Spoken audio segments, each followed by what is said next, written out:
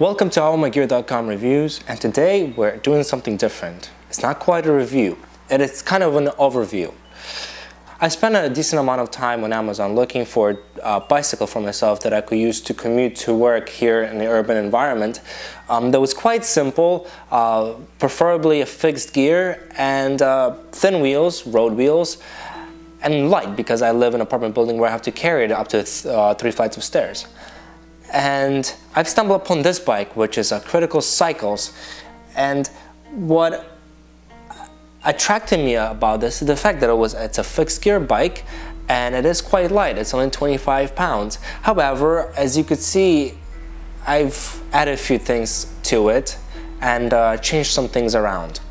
So the whole purpose of this video is just to show you the bicycle and obviously the customizations that I did to this one, which all of this, everything that you see here came out to under $400. Originally, this bicycle comes with the BMX style handlebars, which I thought they would look pretty funny on this particular bicycle. This is why I decided to take those out and put the Origin 8 bullhorn handles, which I really like.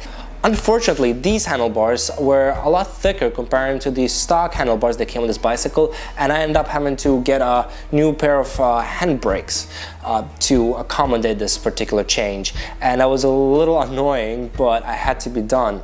The bar tape was actually made by SRAM, and they call it SRAM Super Cork, and it is amazing. This is my third type of tape to use by different companies, and so far I love this. It's very thick, it's comfortable, and it doesn't easily rip, and I highly recommend this particular tape. Maybe in a different color, but from this particular company. Moving towards the back, you can see I have a little bag here and a post under it. Both are made by the same company called Avenir. This allows my back to be free and not sweat during the hot New York summers, where I could put my bottle of water in here and perhaps my pack of smokes in here and my lunch in there. And the cool thing about this bag that it has a strap, so you could attach it on either side of this bag and just have it as a hang bag. It looks a little weird, but if you chain up your bicycle downstairs and then you take the bag with you to your job and the office, it's very convenient, and I really like that feature. There are two ways you could ride this bicycle. One way is to ride it as a speed bike, where you pedal and you give yourself a brake and the bike goes as you would. And the other way is kind of like a 4-year-old's bicycle, where you have to constantly pedal in order to go. If you stop pedaling, you stop, and you obviously have to dismantle yourself. When the bike arrived, it automatically was set to option 2, and I did not enjoy it. I switched it back to option 1, and tell you the truth, I hate both of the options. I prefer the old school option where I'd be able to brake with my pedals. It's just the way I guess I grew up, and I was kind of hoping when I get this bike that would be what I could do. Unfortunately, I can't. However, it was nice enough to come with the back brake, which works really well. It is a little weird though that it only came with a back brake and no front brake, but you know, for the price it's not that bad. In terms of visibility, I got myself these waterproof clip-on lights from Amazon that cost like $4, $3 each, and this was particularly not to light my path, it was particularly to be visible.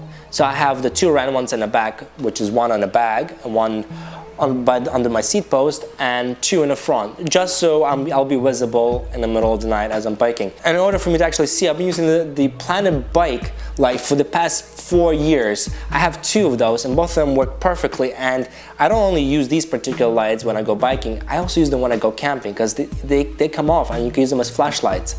And I love those lights. They eat a battery a little bit, giving you that, but overall, it is pretty great. There are a few downsides for this particular bike, and don't get me wrong, it costs $250, something like that. It's not bad. However, a few items that I do not like about this bike is one, since it came originally with the BMX handlebars, it was nice and high. When I put these bullhorn handlebars, it's a little too low for me. And unfortunately, there is no way for me to raise the handlebars on this particular bike. The only way I could do it is if I take it to a shop and they replace all the things over there in order for me to be able to lift it, and I'm afraid it's just going to be an additional expense I really don't want to spend.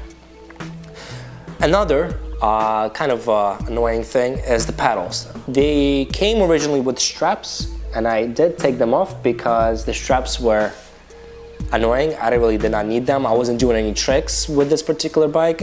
I did not need them. But even without the straps, the pedals are cheap. They're plastic. They feel cheap. I feel like if my bike falls on concrete, they're gonna crack in half. So if you do decide to buy this particular bike and customize it, I would recommend yourself definitely get new pedals. Other than that, this is a really cool bike, and especially for the price. I would highly recommend it, you know, for a commuter who travels somewhere in a city where you don't have steep hills, like anywhere really except for like Denver or San Francisco, like for New York City or like Philadelphia. This is amazing. You don't need any gears. It's absolutely nice.